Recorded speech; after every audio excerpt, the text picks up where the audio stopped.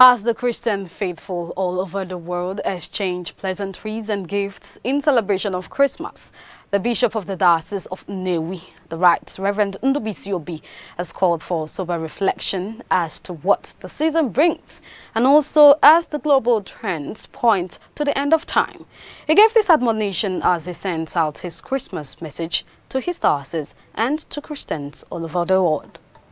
We are in Christmas season, and also Christmas season reminds us that we are also talking about the Advent, that's the second Advent of Christ. So this is a period that everybody must have to, go into deep sober reflections, deep spiritual sober reflection.